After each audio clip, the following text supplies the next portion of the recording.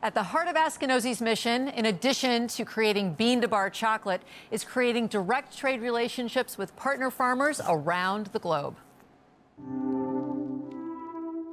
Askinosie Chocolate pioneered in the cocoa industry what's called direct trade. And we were one of the first people to make bean-to-bar chocolate in the United States. There were about 3 of us that started around the same time. Now there's probably 300 in the United States. But I learned about direct trade coffee from great friends of ours and current customers, Intelligentsia Coffee, based in Chicago. They started direct trade in the coffee industry in the world. And they mentored me all those years ago about how we might practice that in the cocoa industry. Fair trade is a third-party certifying model where you get to stamp on your chocolate bar that your beans are fair trade certified. And one of the reasons I don't believe in it is because many studies have indicated that farmers don't end up with the premium that's paid by consumers at the store level or chocolate makers at the cocoa bean level. Farmers don't get the money. Other people along the supply chain get the money, but not the farmers. I don't think it's fair. So I profit share with farmers.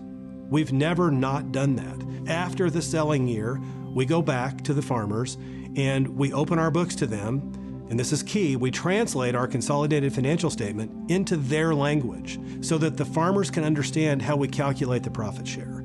And so, number one, we pay them more money for their beans than they would otherwise receive, and we pay them more up front.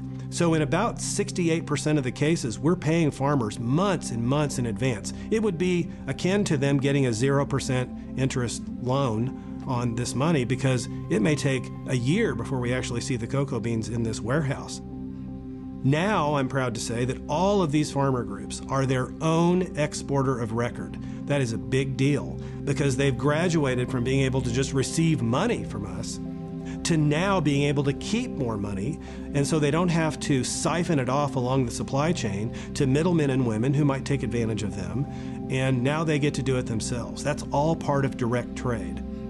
The other thing with direct trade is that we go there. We go and look at the beans. We have a relationship with the farmers. We know who they are. We spend time with their families. And we believe that the chocolate bar that people taste is better because of the relationship that we have with people who spend so much time trying to grow and harvest quality cocoa beans. It makes a difference in the final product.